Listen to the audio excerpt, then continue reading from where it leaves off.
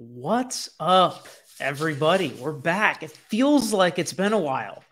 I know I did one of these on Friday, but I don't think I did one Thursday. So one live in the last 5 days just doesn't feel like enough lives. And I'm sure you can all agree, but it's good to be back. It's good to be here. And today's topic is interesting. I did not think I was going to go down this road again after the last time we discussed this case, this judge, this courtroom, these lawyers. But so many of you reached out asking for me to break down and discuss what's happening now in the aftermath. Does this matter? How will it affect things in the future? A lot of you came out in support of this judge, which is cool. We're going to talk about kind of her resume a little bit and her bio and why I really like her resume and her bio. And she's probably a great lawyer. It's how she became judge, how she got this case, things like that. We'll talk about what it is, though, because it does come into play and just kind of shaping this whole scenario and situation. So some of you may ask, why do this? Why do this episode? Why do this live? Well, some things are happening, and I think it's important for us to understand in light of Tom Girardi, in light of the California Bar Association admitting that they handled or mishandled 200 plus complaints that went to the California Bar for his wrongdoing and literally made it possible for him to screw so many clients and steal millions and millions and millions of dollars from those clients. So I thought we would talk a little bit about how that process works. When a judge or a lawyer, when they do something that is unethical or wrong or against the rules that we have, what happens? How does it work? And how does that start? And what really spurned this into a discussion was the Florida Association of Criminal Defense Lawyers wrote a letter to the chief judge of the 17th Circuit, which is where Judge Shearer is a judge. And I'm having some connectivity issues, so I may swap internet here.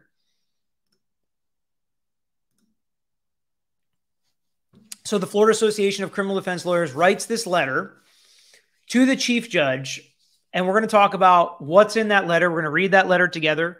We're going to watch some of the conduct that made the lawyers write this letter. We're going to talk about what the FACDL is, or Factal is, which is the organization whose president wrote this letter. We're going to talk about all that and more, but we're also going to talk about the defense lawyers. And we're going to talk about specifically the defense lawyer that shot the bird in the courtroom, making jokes with Nikolas Cruz, and what's happening to her and how that process works and how you can grieve lawyers with the Florida Bar specifically. So hit the like button if you asked for this content or if you like this content. Subscribe to our page if you haven't already, because we do have our favorite special guest here, who is a former president of the FACDL, the Florida Association of Criminal Defense Lawyers. I think he was one of the founding members of it, multiple award winning, speaks at all their conferences, is about as in line with the FACDL as you can be. But he's also been part of the Florida Bar Grievance Committee, and he understands what it's like for lawyers to get grieved and what you do through that process. And one of the things we're going to be talking about is the fact that Judge Shearer was a subordinate or worked for or learned from one of the prosecutors on this case, and how that works and if that's common. And we're going to talk about all those processes and more and answer a ton of your questions today. But the special guest is my dad, Big George, on here. I've unmuted you. Thanks for joining us, Dad. Can you hear me all right? I can hear you, yes. Okay, good. All right. So as we get into this process and what's kind of happening with this judge, Judge Shearer. So it's the penalty phase trial, Parkland shooter, death penalty case. He gets life, not the death penalty. And some stuff happened in the courtroom with the public defender, assistant public defender, prosecutors, judge, all of the above. And the president of the FACDL writes a letter. So can you tell us first, what is the FACDL? What is the purpose of it? Why did it form? Well, the FACDL formed about 25 years ago, and a bunch of us got together and said there needed to be a statewide organization for criminal defense lawyers so that we're not sitting alone in the courtroom, that we have help, we have support. All these other groups, like the state attorneys, have an association. The judges have an association, but the criminal defense lawyers didn't.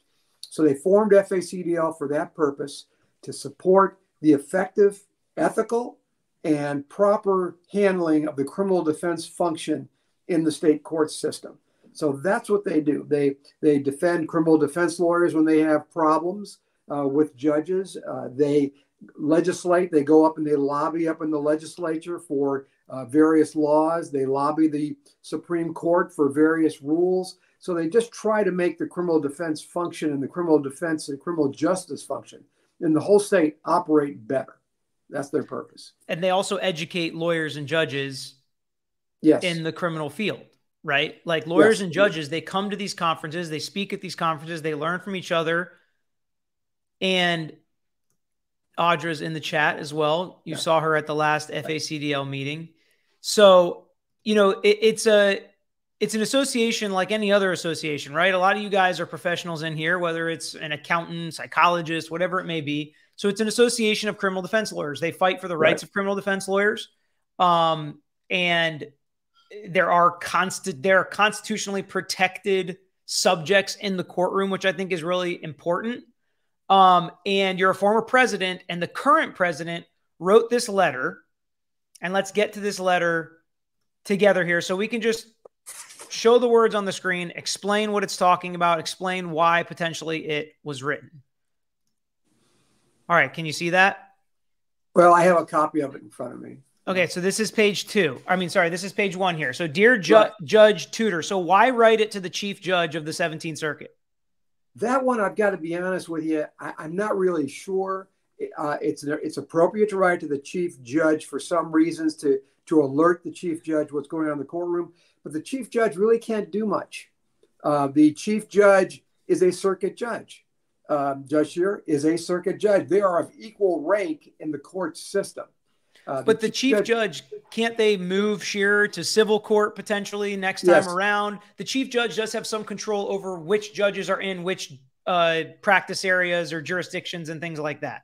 Well, there's even been some complaints that the chief judge should have stepped in when Shearer was assigned to this trial, because this is the first death penalty case that she's ever had. Mm-hmm. And they said, this is not the place to start. You should bring some experienced judge in here. And so there's been some complaints that there should have been somebody stepping in the very beginning with an experienced judge rather than put a kind of a newbie judge in there to handle probably one of the biggest death penalty cases, and turned out to be not, but a death penalty case that you could see. Mm-hmm.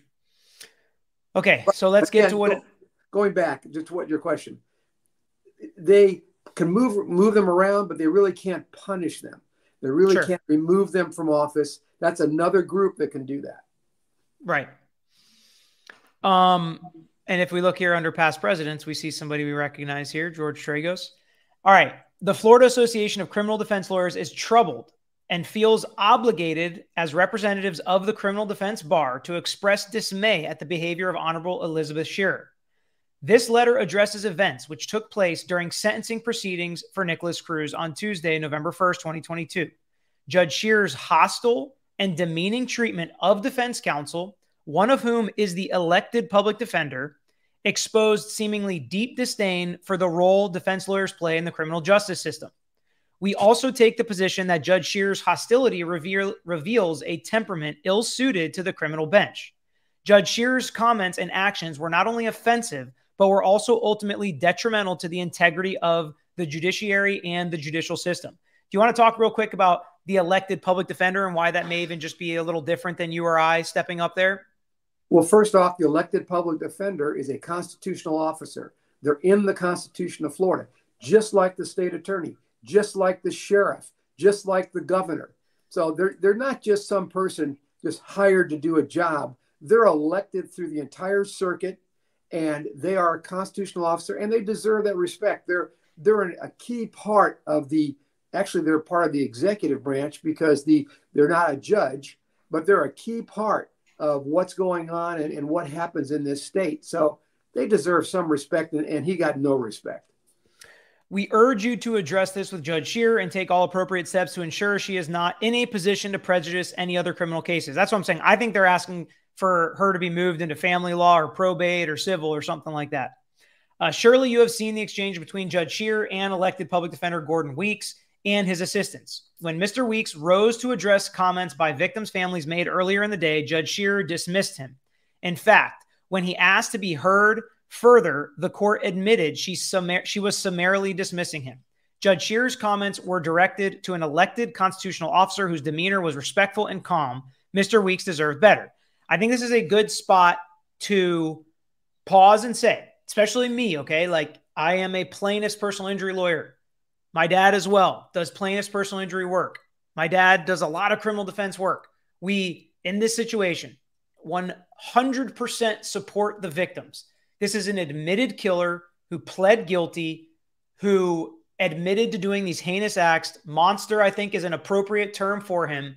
The fact that the victims said whatever they wanted to say about Nikolas Cruz in the media, in the courtroom, is 100% within their purview. We are not saying anything that the victims should have or could have done differently. This is specifically, and this letter is specifically addressed to the judge and how she handled herself in applying the rules of the courtroom and just dealing with a complaint from the elected public defender. A lot of people saying they like the judge, perfectly fine. I like the judge too. I just didn't like some of the stuff that she did. Christine Covey says, ridiculous complaint, boo to me, she yelled at me. You can't do that though. You cannot demean the elected public defender in a criminal case during sentencing. At sidebar, certain things are said and it's a little bit different, right? It's not out there in the open for everybody to watch and hear in the gallery. The rules have to be in place, and you'll see why as we kind of read through what the rules are like in Florida in order to keep an unbiased courtroom, because right now we all kind of stand in unison against Nikolas Cruz, and it's all well and good as long as we're on the same page against a criminal defendant. But if we see a case that the criminal defendant might be not guilty, they might even be innocent, we think they're wrongfully charged. That has happened on this channel. We've discussed cases where people have talked about prosecutorial misconduct and asked me about cases. How can this happen? How can this go forward? So we have to remember all of that in context, that this same judge is going to be in front of cases like that too. Mo just asked, what is summarily dismissing somebody? Well, I mean, she could use whatever word she wanted. What she's telling him is just sit down and shut up. Exactly. And she just wanted to use those words. He actually used those words. Actually did. Yeah. You summarily dismissing me, and she. But he actually said, "Please don't summarily dismiss me." I think, like, he was being very respectful and calm. He did an excellent job of being respectful. Yeah, he was not respectful in any way.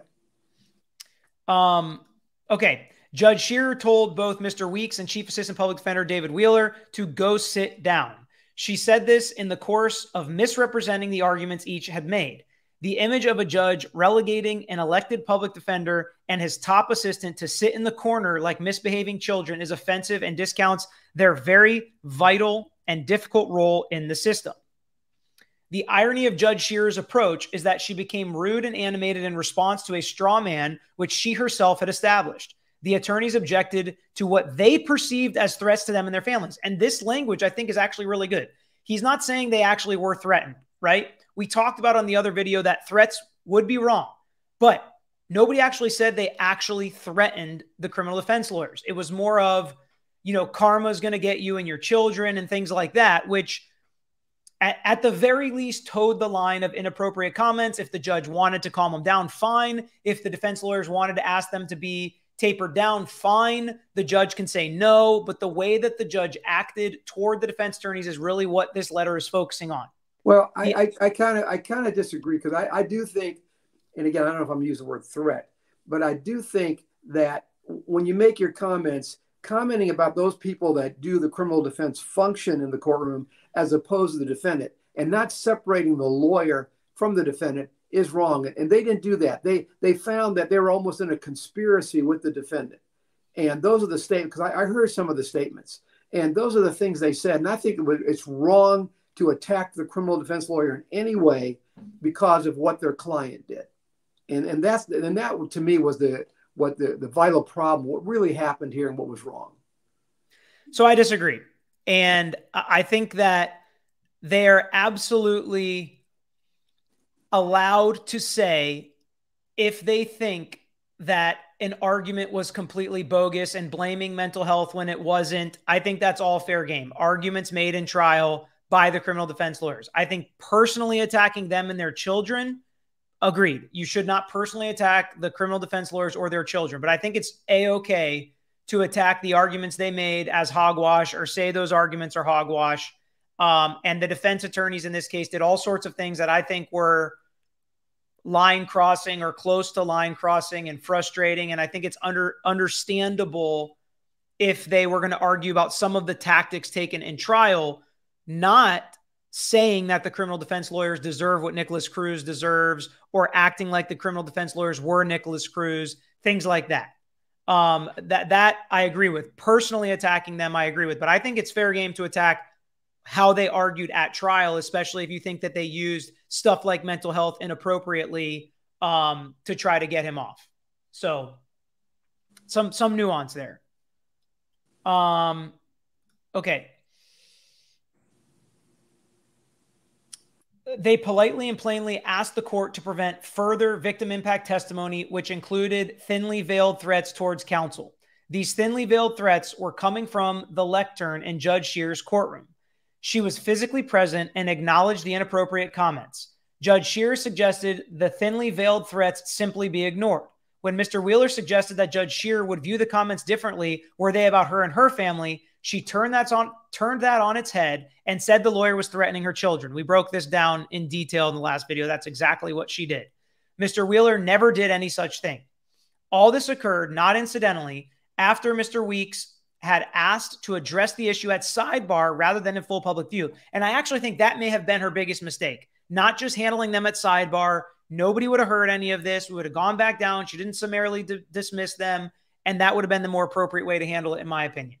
The court refused that invitation before inflaming the rhetoric rather than maintaining Mr. Weeks' civil and measured tone. Canon 1 of the Florida Code of Judicial Conduct declares that an independent and honorable judiciary is indispensable to justice in our society. A judge should participate in establishing, maintaining, and enforcing high standards of conduct and shall personally observe those standards so that the integrity and independence of the judiciary may be preserved. Judge Shear did not uphold the edict of Canon 1, and her behavior undermines public confidence in the integrity and independence of all judges. The Parkland sentencing was a dramatic and painful yet critical exhibition of our criminal justice system. Defense attorneys vigorously represented their client, knowing how reprehensible his actions were and how appalling most people found him. To stand by those who all else would readily condemn is the test of not just a great defense lawyer, but also the Constitution itself. Defense counsel provided a critical function of our system necessary to maintain its integrity. The court had an obligation to treat all litigants and counsel with dignity their roles and humanity deserved.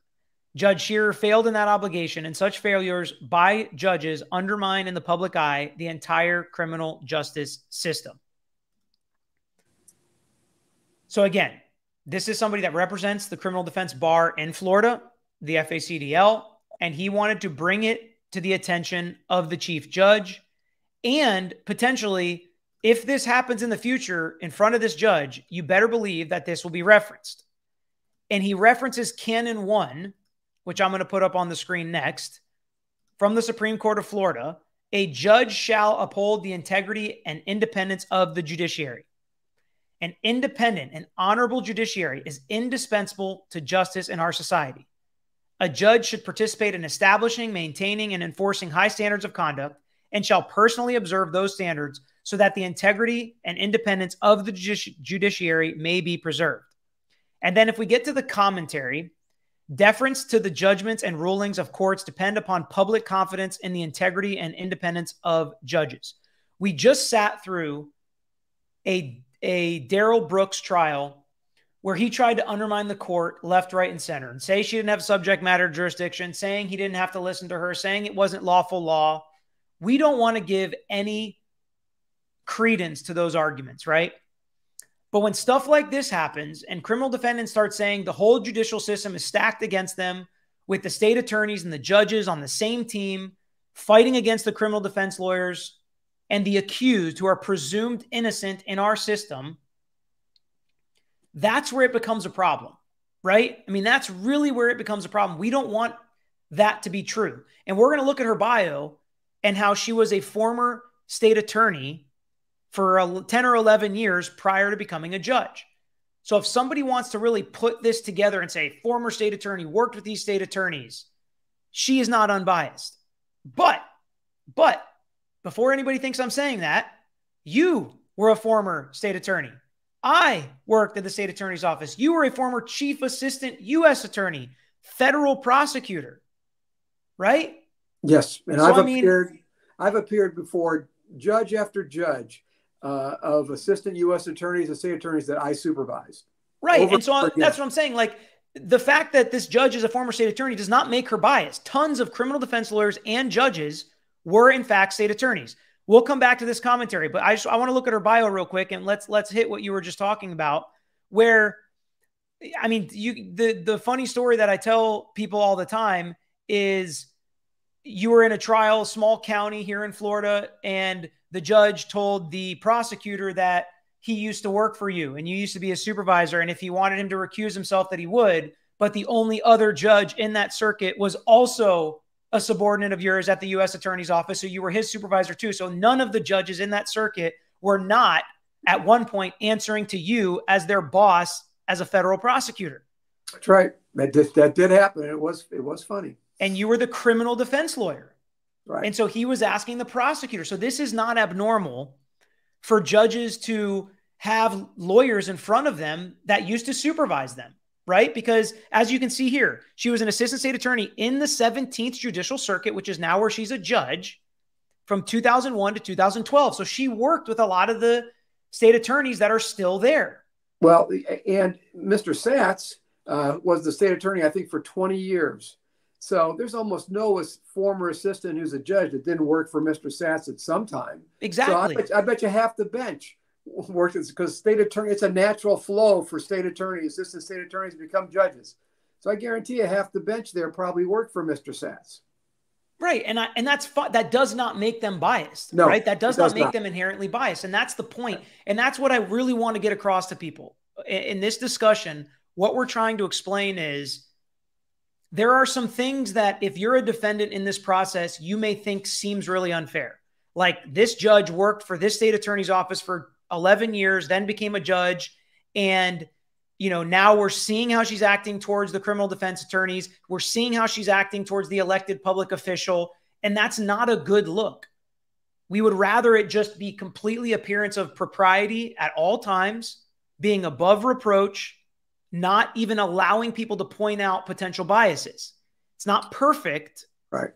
Okay. Someone should be able to walk into that courtroom, sit in the back, and not know that this judge has any preference for either side at any time, beginning or the end.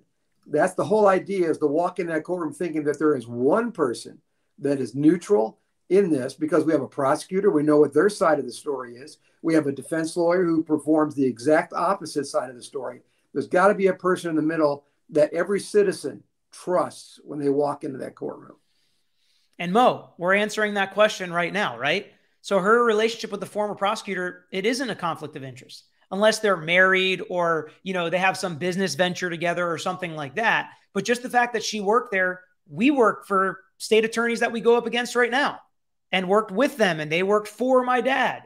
And that's just how it's always going to work. Same thing with judges. Like, judges are just lawyers in our community until they become judges. We've had cases with them. We've had cases against them. We like some. We don't like others. We're personal friends with some. We're not personal friends with others, but they are personal friends with some other lawyers. That does not make you recuse yourself. And then Steelers, Eric Redblood, the U went down, F-L-O-R-I, I think you missed the I, D-A-S-T-A-T, Florida State, Florida State, Florida State. Woo, it was a big weekend for us against the U. But look where Judge Shearer went to undergrad, Florida State University. So she's obviously brilliant.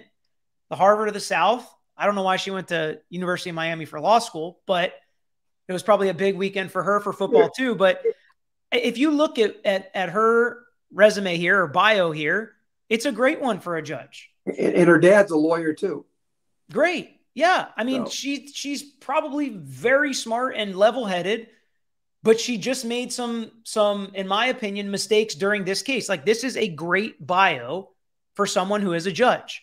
But I think the FACDL potentially has an argument that maybe she's not right for defense cases, or at least maybe some kind of a discussion should happen so that criminal defense lawyers who go in front of her in the future don't have to worry that the same treatment is going to come for them.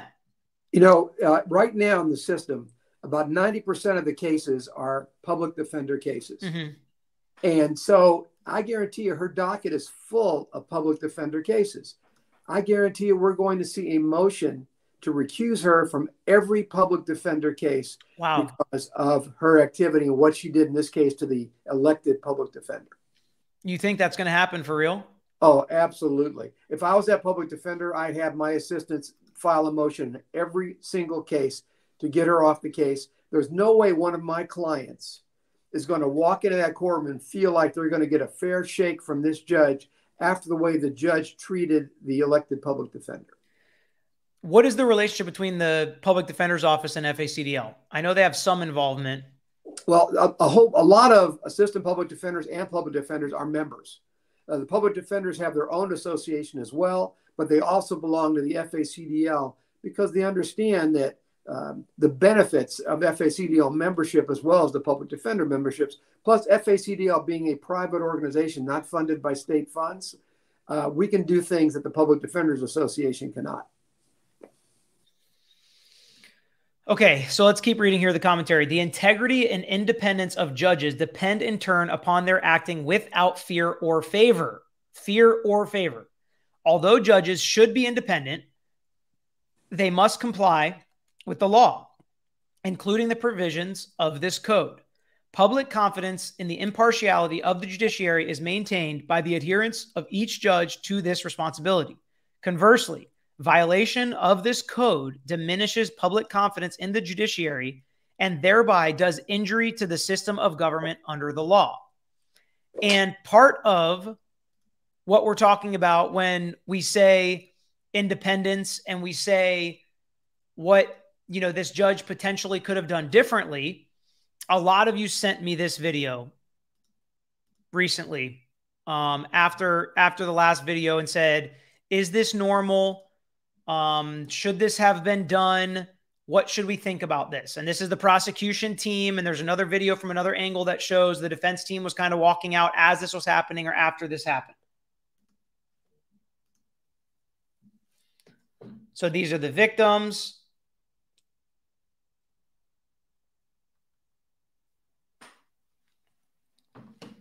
And so as we see her hugging the prosecution team here, Dad, what are your thoughts on this? I had you muted because you see the guy she just hugged. Yeah. Joel. He's also, I happen to know Sats and I happen to know Joel. He's also a senior supervisor, been there a long time on the state attorney's office that she hugged.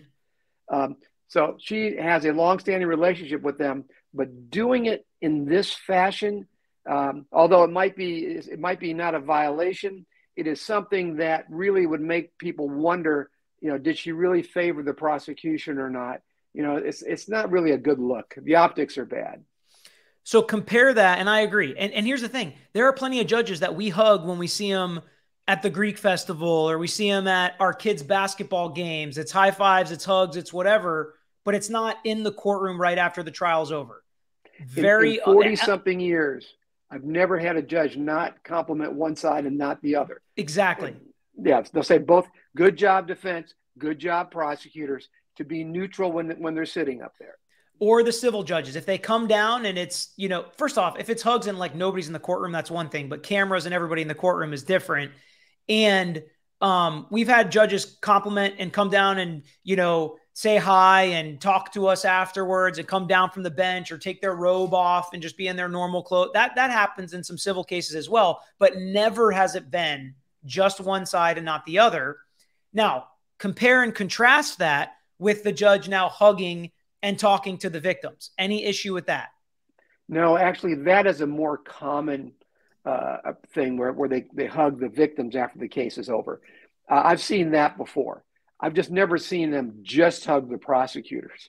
That part just shows an imbalance. But yeah, I can see. I mean, let's face it. She's not totally made of stone. This case had to have an impact on her when she saw this and heard the victims. So, she can maintain her neutrality. She saw the victim. She did a sentence hugging the victims. I can see her doing that. And that really doesn't bother me as much as the prosecutors hugging. Yeah. And faith in the unseen. How much more can the families endure? So all of this, none of this is going to cause an appeal. There's nothing better Nikolas Cruz can get out of any of this. It's really just a discussion for lawyers that may go, and especially public defenders and this public defender that may go before this judge in the future. I just Chandler. don't know. Mara Chandler, she was wrong. Also, a video was recorded and posted of her hugging the defense team after sentencing and the jury dismissed in the courtroom. I think she means the prosecution. Yeah, I didn't see any video of her hugging the defense team. Nikolas, in 30 years, I've been called to the central organization once, won the argument, and still had to endure a vote of confidence he stole for 40 years. Adam Ace, can you explain her ruling about his commissary? I didn't see this. Did you? No. I didn't see the discussion about his commissary. I did see the son of Sam law that he can't profit over about this. And some people were asking about that. So do you want to explain that, how a criminal defendant can't profit off of their conviction and their murders? Can't write a book, can't give paid lectures, can't do anything that would, again, profit him on the lives of his victims. Scott, Nebraska, what do you think the state could have done differently to secure the death penalty? I don't think anything. Well, I mean, like I said, we talked before about the closing argument. I think it could have been more emotional, more showing of pictures of gruesome pictures, those kinds of things. She could have done that, but I've got a feeling that I think. Do we know for sure it was 11-1? I don't know. No, I think sure. So the foreman said it started out as 11-1, but then I think two other people went to the life side. So I think it ended up being 9-3, but it was 11-1 at some point. I think the real point is the only thing they could have done differently, in my opinion, is pick a better jury. Flesh out better that this jury would pick death penalty if it came down to it. I really, in deep down, I believe that one juror that was the initial holdout, that she probably, if they would have dug deeper, they would have found out that she actually has some moral something against the death penalty and would never pick the death penalty. That's just my thought. I could be wrong on that, but that's I think what the state could have done differently. It's really logical because, I mean, whoever would have thought this wasn't going to be a death penalty case. I agree. If you have it, this seems like the case for it. Yeah. Mel Mitch, I didn't care for this judge at all. She seemed like she was super disrespectful, opposite of Darrell Brooks' judge. Darrell Brooks' judge was one of the most patient judges I've ever seen in my life.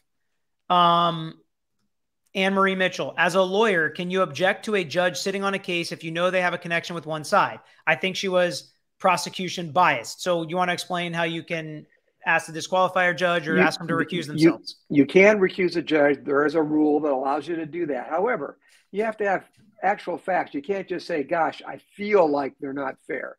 You've actually got to be able to point to something like they're married to one of the police officers that are going to testify. Mm-hmm. Or she has already said before the trial that she can't wait to sentence your client.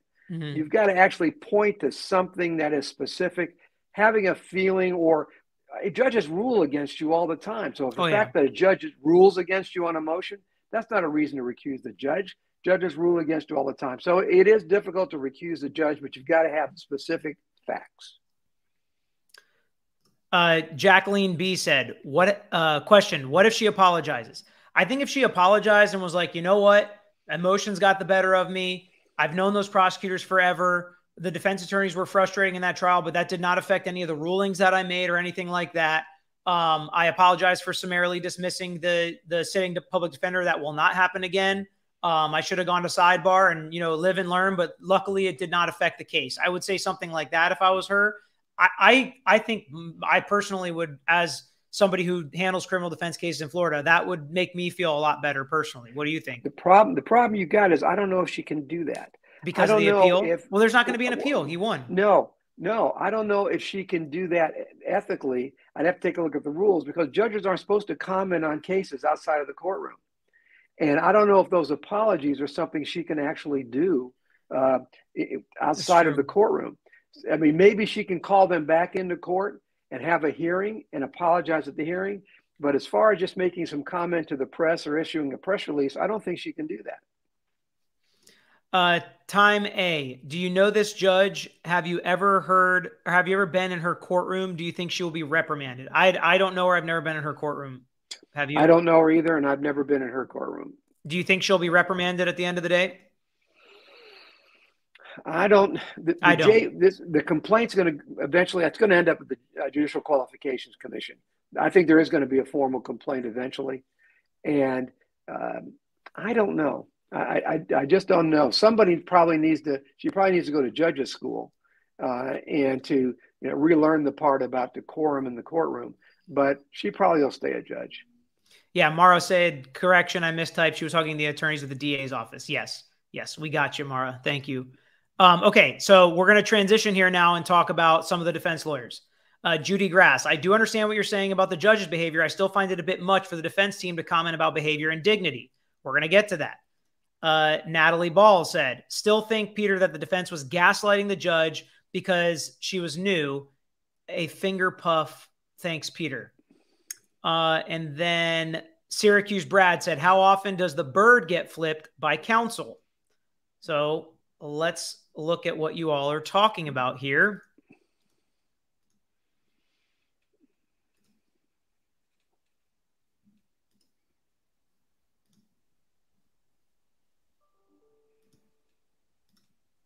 So this is obviously Nikolas Cruz, one of the assistant public defenders. They're literally pointing out where the cameras are.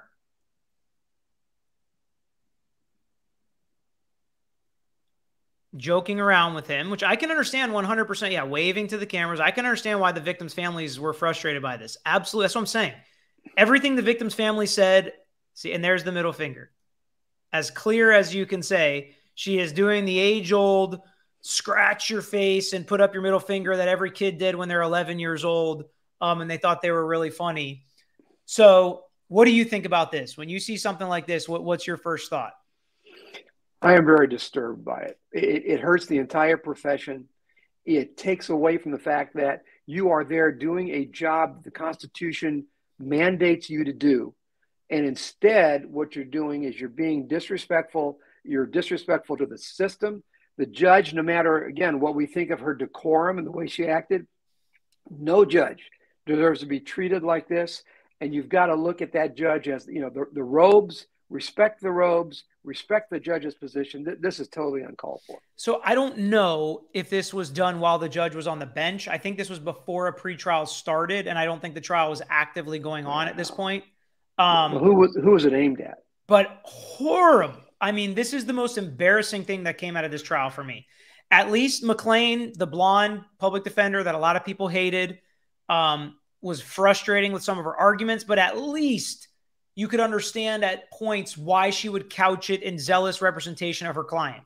This, on the other hand, Amanda H. is asking, what was the context? So she was, from what it's been told to me and what I've heard through reporting, because obviously we don't know because she didn't say why she did this, but she saw all the cameras around. Nobody was really in the courtroom. It was before a pretrial hearing. And she was joking around about how they should flick off the camera when the trial starts between her and Nick Cruz.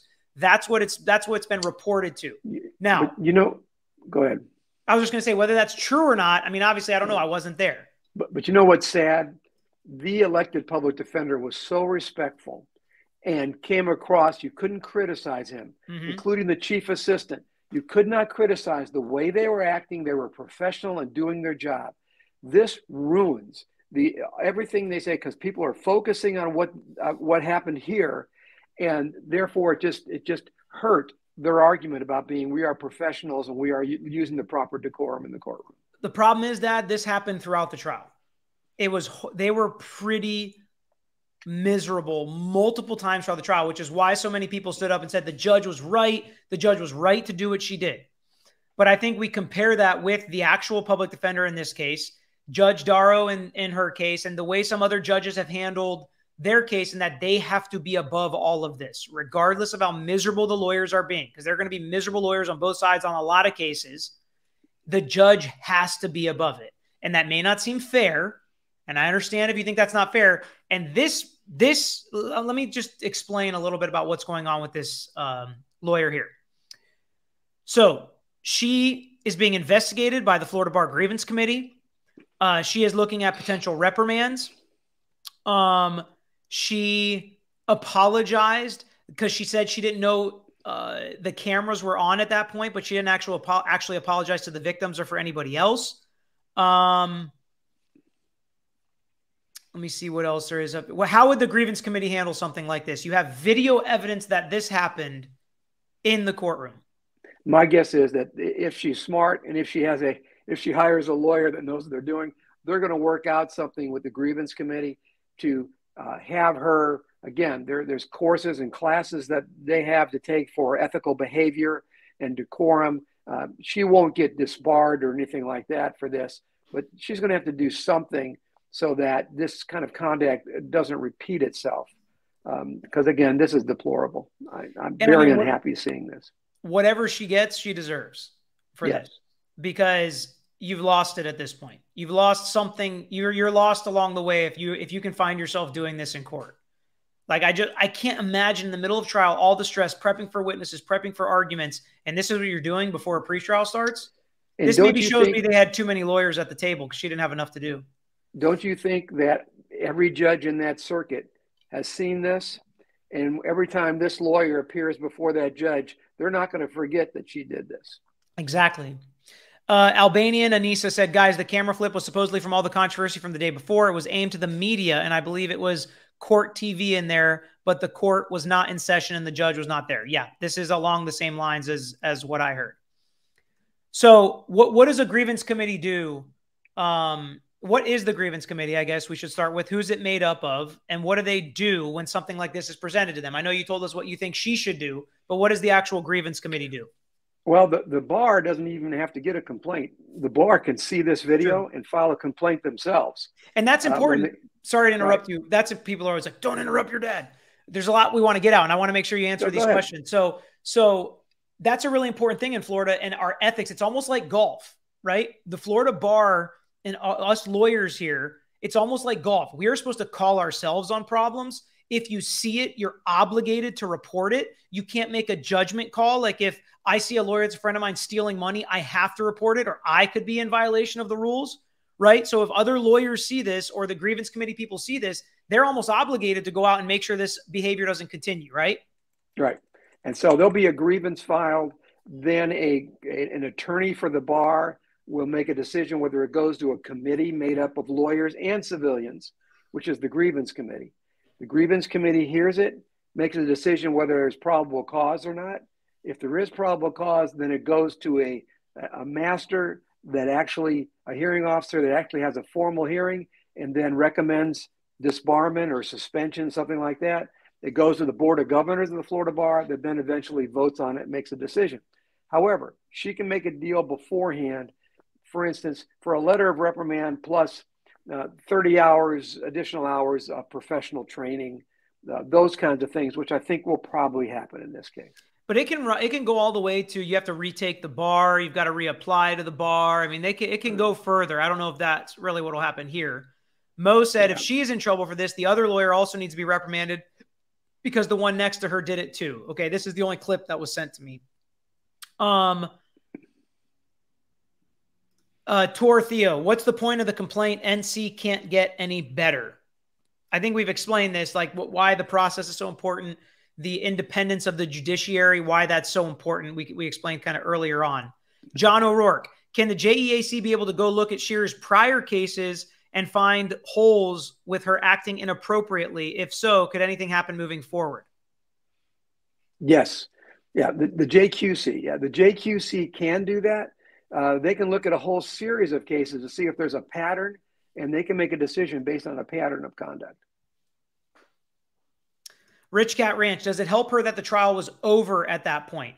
Now, it would help her in like the appeals. If this was going to be an appeal, the fact that the jury wasn't there would be important, but not for the criminal defense bar and the public defender's office and the way the JQC is going to look at it. You can't do this stuff in open court with the cameras there. Now, again, all of you in this channel and me included, we like having cameras in the courtroom, being able to watch these trials. But when things like this happen and extra scrutiny is on every judge and every lawyer in every courtroom, it's going to make them less likely to want to allow these public cameras in there to stream it on YouTube. Do you agree with that, Dad? Well, yes. Well, remember, I think we had a discussion about appeals. And now that we have all this video of a trial, will the court look at the video? And we said, no, they'll look at the paper transcript. They're not going to look at the video and determine what happened in the appeal. However, I think that this video, if you read the paper transcript of her exchange with the public defender or our chief assistant public defender, it will look vastly different on paper than if you actually watch the video. And that's the miracle of today's modern social media, is this is really going to show what happened. And that the JQC, whoever looks at this, the ethics department of the bar, they're going to see a video and they're going to watch that video and see what it was like. Mo, here in the abundance of fairness, you all are correct, as I should know by now, because you guys know this stuff so well. This is the other lawyer doing it. It was a little bit of a quicker flip, but yeah, both of these lawyers did it. So, you know, and a lot of the press missed that because I was reading a lot of clippings and they only talked about the one. Yeah, Lux Leather said the same thing. John O'Rourke, this complaint needed to happen to uphold judge's code of conduct, state/nationwide. If she gets moved to a different court, does that look terrible for her career? Who looks further into it for larger punishment? Thanks, Papa T. What do you think? Do you think this really looks terrible for her career if she gets moved? No, I don't either. I don't think so. I don't think if she gets moved any next election around, it's not going to make any difference. And again, let's face it. What is she going to say? Oh, was I too rough on those guys? On the child murderer? Yeah, right. Was I honestly, too rough? If she just somebody like my dad handles, or actually my dad's over here, handles most of our criminal defense stuff. I'm almost all doing civil stuff. Like I don't even have a criminal case right now that I'm handling. I would not think this judge Shearer was 1% biased if she were to come to the civil world. If she were to sit on all my trials, it'd be perfectly fine with me because I'm not representing child murderers and people that she would, really despise. There's no state attorney that she used to work with. Actually, it's not even true, right? I could work with some of the judges. I did work with some of the judges at the state attorney's office that are civil court judges. They've worked with my counterparts. So that still happens even in the civil world, just as much as it does in the criminal world. The point is, though, if you do have some sort of bias that makes you not be able to control yourself when you really despise a monster, which we all understand and we agree with, and we can understand why she feels that way. We're not robots, right? But some people are better built for different positions. And I don't think that my dad's much better built to be a criminal defense lawyer than I am. I mean, that's okay. That's facts of life, right? I think we can all understand that in our life. Doesn't make her bad or inept or anything like that. Joe Gottman, have either of you ever had to write a complaint on a judge or opposing side? No, I have never filed it. I have never filed a complaint. I have never filed a complaint. I'm trying to see if we've ever filed something to recuse a judge. Oh, I've done that. Yeah. I've filed to recuse judges, but I've never filed a complaint with the JQC. I can only remember one time, and we won. I think the judge agreed and recused himself on the only case I can think of personally. And it was no like shots taken at I have seen lawyers take shots at judges in motions to recuse, and it doesn't go well for them usually. Azam is joining the rewatch crew, so we'll check you later.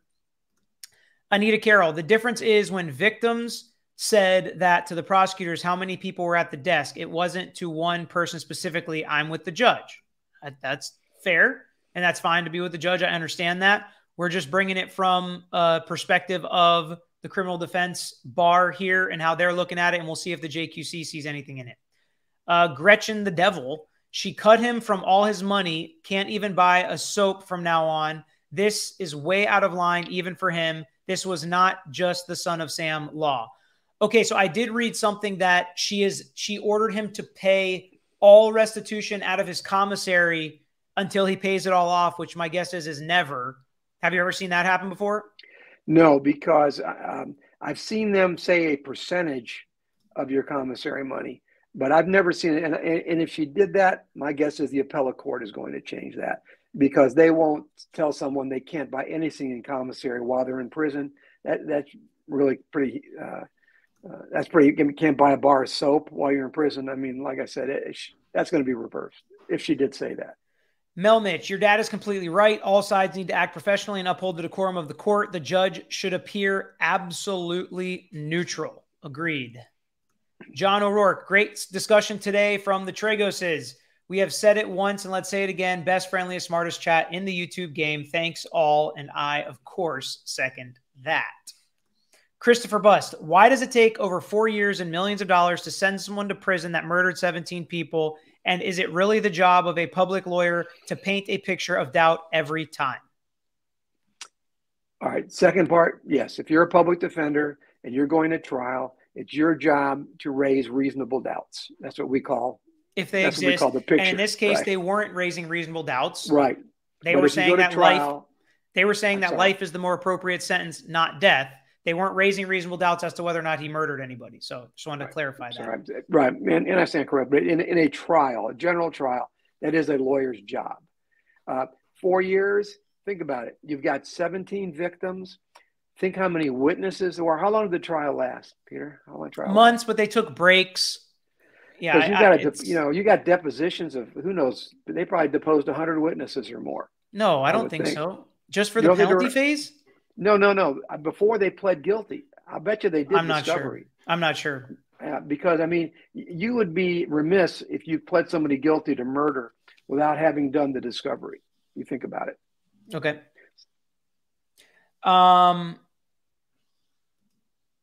Mo said she garnished it. I don't think it's all his money. So a percentage would make more sense. It sounds like you're saying, Dad. I don't know. I haven't dealt with a lot of murder cases. I can see her taking a percentage. Yeah. Okay. And a lot of people, the comments were like, you would never understand because you haven't been a judge in a murder case before. It's like, it's right. That is correct. I've never been a judge in a murder case before, but you don't need to be a judge in a murder case to understand how the judiciary is supposed to act as a lawyer, as a prosecutor, as a public defender. And that's the point, is we all do have to work together. And actually what's interesting is the 17th Circuit, where she is, when I was on their webpage today looking for her bio, there are 2 judges that are on the Civil Rules Committee with me that are awesome and incredibly smart and donate tons of their time. It's a big circuit. It's an important circuit. This is not middle of nowhere, Florida. This is important. And I think that's why a lot of the attention is coming as well. Jesse Lopez, I loved having Trago Sr. on for the discussion today. He seems like a wonderful lawyer, dad, and man. Greetings. Such a rich conversation. I can't tell what that flag is. It's too small. Is it Italy? You know, Peter, you said before, but you know what? We have been judges in moot court competitions. Yeah, but I don't think that's really the same. And we've also handled murder cases and attempted murder cases in federal court. Listen, there are big cases. We've handled plenty of big cases. How she should act really shouldn't change whether it's this case or whether it's a DUI. Right. She should not act inappropriately towards the criminal defense lawyer, regardless of the case. Azam's getting some sleep. She's earned it. Lynn, this is the best channel on YouTube. Thank you, Lynn. Hopefully you guys have subscribed. Hopefully all 4,000. That's a lot for this topic. Hopefully you guys all hit the like button. We're coming up on an hour here, so we've got a little bit more time to finish off the rest of these questions.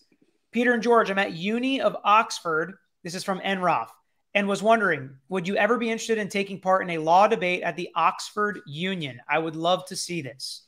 In a heartbeat. Send me a ticket. Sure. Yeah, send us an email. Send us an email. LawyerYouKnow@gmail.com. Bark and Mad, I have mixed feelings about this. I agree, Bark and Mad, and so do I. I have mixed feelings about how I should feel in humanity and empathy and sympathy. But I know how a judge should act on the bench during trial and sentencing. That I'm very clear on. I keep coming back to one thing. McNeil chose to bring up her own kids during the trial. Isn't that topic fair game then, just like a witness opening a door? I think that everybody needs to understand. Everybody in that courtroom had a function. The prosecution had a function. The defense had a function. The judge had a function. If anything is out of control, if someone says something inappropriate, or whatever it is the judge's responsibility to maintain control in that courtroom. So if that defense lawyer did something wrong, that judge was supposed to take care of it, just like if the prosecutor did something wrong. So you can't blame a defense lawyer if she lets the defense lawyer get away with a comment. That was the judge's job to cut the defense lawyer off if that was an improper comment. And the judge said that the defense lawyers should have objected to it, which I don't think is an unfair comment. If they had a problem with it, they could object to it, but everybody would have hated on them for objecting during the victim impact statement as well. I actually think they did the right thing. Waited till the statements were done, brought it up to the judge, tried to do it at sidebar and say, Judge, just can we make sure that this does not continue or get even worse? They did plenty wrong throughout the trial, but the way they handled that specifically, I thought was okay. Jessel Lopez said, I'm from Guadalajara, Mexico. Awesome. I missed that one. Enjoy every minute said no. She said all his commissary. Okay. Well, we'll see if they appeal that portion. John, what about the victim stating Cruz is going to be someone's B in prison? It seemed like the victims meant the R word. Is that appropriate to state? What do you think? Doesn't bother me one bit. I think they can say whatever they want. I think that's the thing. I think victims have free reign if they stay within certain parameters. And in that one, I think that a victim, they want to say that, they can say it. That's fine by me. Everybody's saying it anyways, and everybody's thinking it. And that's something that gives them a little solace that he didn't get the death penalty, is maybe it'll be worse in prison for them. To me, that's fair game. But they shouldn't say that the defense lawyer is going to be somebody's B and get that, or karma's getting them the way that it's going to get Nikolas Cruz. That's kind of where I think the judge should have tempered it. I don't blame the victims for saying it and being angry at everybody over there. Don't blame them one bit. They have every right to be, and they can say it in the press all they want. Joe, Papa T, why did you choose to be a defense attorney? When I got out of law school, the best job was an assistant state prosecutor, state attorney in Pinellas County, so I could come home to Clearwater. And I enjoyed it so much, I didn't look back.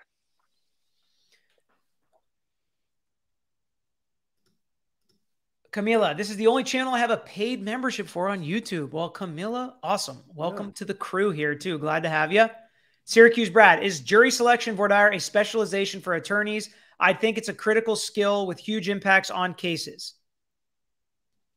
So it's not necessarily a special. Usually you have a lawyer in your firm that does it for the most part and focuses on it and tries to hone in on it. I know it's something that I like doing a lot.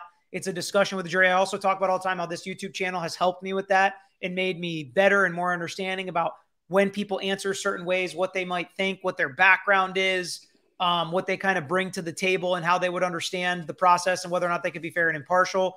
I do it on all of the civil cases I'm on. I know you do it on all of our criminal cases. I think it's something that experience helps with. The more you do it, the better you get at it. But there actually are some people that will go around and pick juries for different trials for different firms. And then, of course, there are jury selection experts you can bring in, like a jury consultant, but they're not the ones actually doing the voir dire. I've got to agree with you that I have really benefited a lot from watching your YouTube and how people respond to questions and for jury selection. It really has helped hearing the people, your people.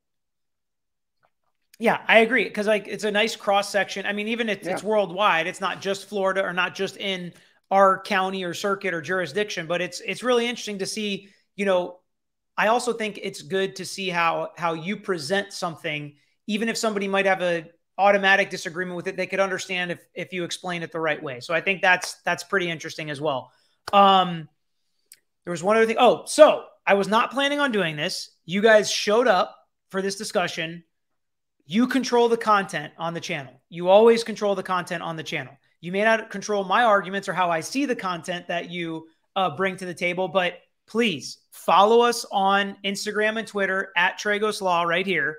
Find us on all social media and let us know what you want to talk about. I'm not going to hit a trial this week. I'm going to be tying up some loose ends. We may be commenting some more on the Sarah Boone trial or some of the other cases, but it was actually a funny discussion on Twitter. I was like, what case is starting next Monday? And I said it on Sunday or Saturday. So some people thought today was next Monday. Other people thought what I was thinking, which was next week, would be next Monday. So that was kind of a funny social experiment.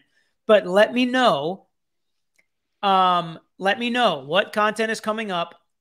and what trials you want to focus on, and I will look into them, and we will try to break them down here on this channel.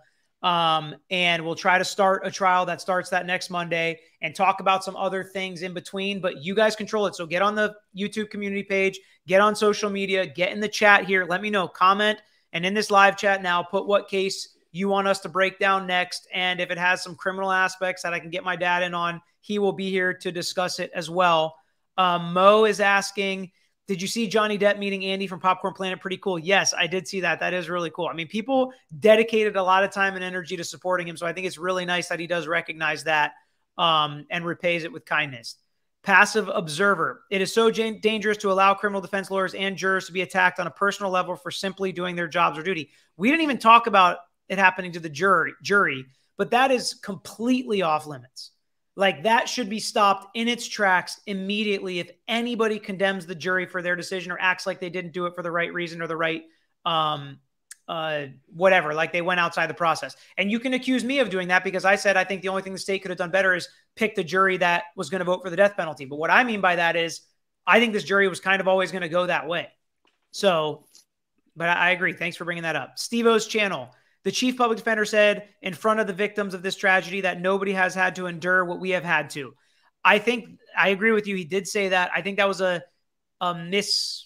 I think he messed up his words. I disagree with him there. The families have had to endure much worse. He shouldn't have said that, but we all say things we shouldn't have said. Yeah. And I would say, and we're not dismissing that he said that. I think what he meant is it is their jobs in this, right? They are not the victims and they are not the defendants. So to be treated as either is wrong, but I agree with you. That was not a good look. Should not have said it. I think if he would go back, he would absolutely not say that again. Mara Chandler. So we've got to sign off here in a minute or two. So I'm just going to get a couple more. Mr. T, how did you feel when your son first said he wanted to go into the law profession? Did you ever tell them you wanted to be a doctor? Probably at some point. Yeah, he wanted to be a doctor, but then he realized how much he enjoyed arguing. And he became a lawyer, and I was very happy. I really was. In fact, I had to fight to get him to come to the firm. He was actually got an offer from another firm, and I had to outbid the other firm to get him to come here. Nicholas, sorry, you mentioned Girardi, and that case is PMO. Oh man, me too. We are definitely going to follow that case. That's one I will be honest with you. That's going to be hard for me to be unbiased about. Because I know what personal injury lawyers, the control they have over the cases, and when people take advantage of that and the trust their clients have and steal millions of dollars from burn victims from plane crashes and people that got poisoned, it's a hard one for like this judge. I would maybe recuse myself if I was a judge on that case. Southern Mama. Hi, Logan is sporting a boot cast. You'll push through, Logan. He's doing good. Your shout out and so many messages from the chat family made it way better. Thanks. It's going to build character, Logan. Don't you worry. Don't you worry. I was in a cast for a long time when I was in high school. All right. That's it. You guys are the best. Thanks for joining us. Dad, thanks for joining us today on the show. Love doing it. Always appreciate your insight. I always tell people as well, nobody could have the career he has because if you get to be the chief assistant U.S. attorney, you usually keep that job. So, but he left it to go out on his own. Papa T, so no family discount. Definitely not anymore. That's for sure. No family discounts on any sides. All right. Thank you, Tammy, and everybody for joining us. But we're out of here. Until next time, yes, like and subscribe on your way out. See ya.